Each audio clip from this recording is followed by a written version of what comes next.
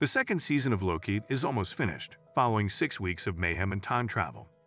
This Thursday night on Disney+, the Marvel Cinematic Universe season finale premieres, posing a serious threat to Loki and his allies. Fans have been waiting eagerly to discover the multiversal implications of this last episode, since the announcement of Avengers: Secret Wars, and finally they can. See what transpires in Loki's sophomore season's 6th and final episode by continuing to watch. Spoilers for Loki Season 2, Episode 6, Glorious Purpose, of course. We witness the moments leading up to Timely's demise, as the Marvel Studios fanfare is played backwards. Timely needs to leave. Loki tells the squad, time slipping to that exact moment.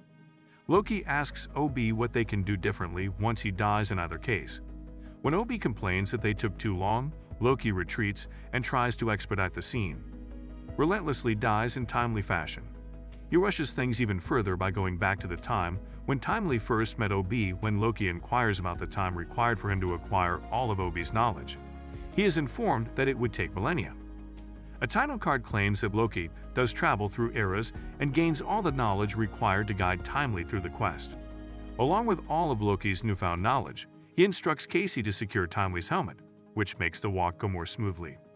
Timely succeeds in pressing the button and returns to the base. As the loom starts to stabilize, OB observes that there are far too many branches, which is causing an overload. According to Timely, the multiverse is expanding too quickly for the loom to manage in the near future. According to Sylvie, this started with the establishment of branched timelines. Apologizes promptly to Loki when the loom bursts open again. In an attempt to prevent Sylvie from stabbing He Who Remains, Loki travels back in time to the events of the first season finale. He informs Sylvie that she was correct to doubt him, or that he no longer cares to recover a throne. She makes a threat, saying she won't stop until he kills her. Loki tries to stop Sylvie at earlier and earlier points in the cycle, repeating it repeatedly. He Who Remains uses his tempad to halt Sylvie in response to Loki's question about why he isn't attempting to stop her. He admits that he is aware of Loki's time lapse, and claims that his death at Sylvie's hands was all part of his scheme, because he would eventually reincarnate.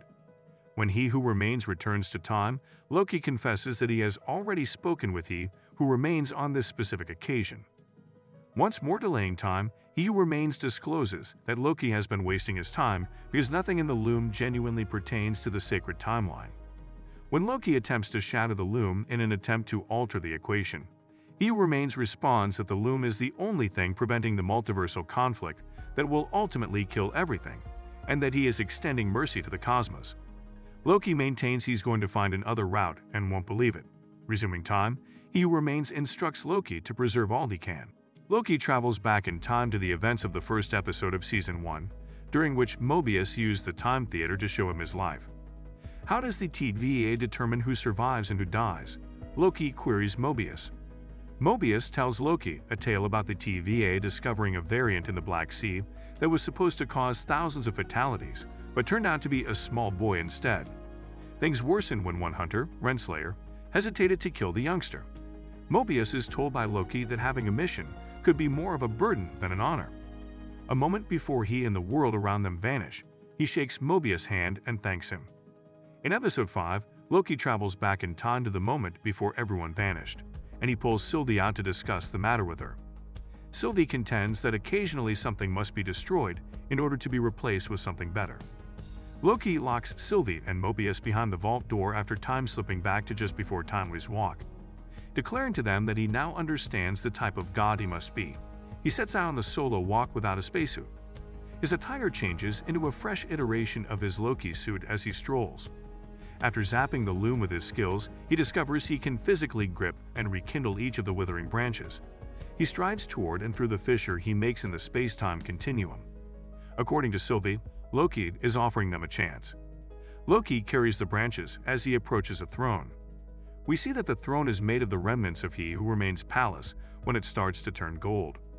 The branches may all start to heal because Loki, perched on the throne, holds them all together. As we pan out, we realize that we have been viewing the branches incorrectly. They are actually the World Tree. The TVA returns to normal sometime after and perceives the chronology as the World Tree. Miss Minutes is doing her usual thing. According to Mobius, they have been monitoring variations of He Who Remains, one of whom appears to be the Kang from Quantumania. Hunter B-15 hears Mobius say he's going to the real world, but she assures him he'll always have a place at the TVA.